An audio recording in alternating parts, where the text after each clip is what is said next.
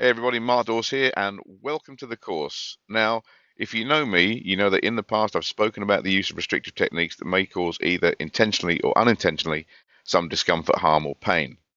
And I've mentioned that these techniques are not illegal, provided that they are used reasonably to prevent a greater harm where no lesser use of force option would be an option. And this is even the case with children and young people. However, I've recently been involved with a couple of cases that raised issues with regards to whether the use of force to control a young person or a child can be legally used solely for the purposes of maintaining good order and discipline within a secure training centre, care home, healthcare and/or school environment. So with the help of Eric Baskind, who has double-checked everything I'm about to tell you, I intend to give you a much bigger overview on the background to where this power to use physical force to maintain good order and discipline with children and young people came from.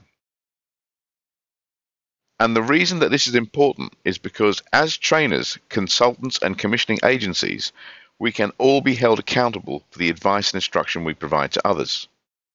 Now, if you've been following my videos and blog posts, then you will also know that if we give advice and guidance that is legally incorrect and someone is harmed as a result, then any insurance cover we have becomes null and void. And if you Google that, you can find that blog post and watch that video.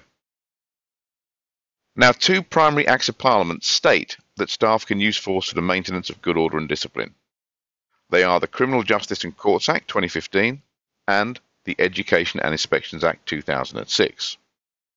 However, there have been a number of court rulings that have highlighted that the use of force for the sole and primary purpose of maintaining good order and discipline is illegal. And that is what this short course is going to reveal to you. In it, I'm going to give you a full chronology of the background to the Criminal Justice and Courts Act 2015 and the Education Inspections Act 2006, as well as an overview of what the law actually states with regards to this issue. And I've also provided you with the PowerPoint slides of the presentation that I've used to make this course so that you can take them and use them in your own training delivery. I've broken the course down into 10 short videos so that you are not overwhelmed and so that you can stop or start again at your leisure. Enjoy the course, and if you have any questions whatsoever, feel free to email me at markdawes@nfps.info. Speak soon.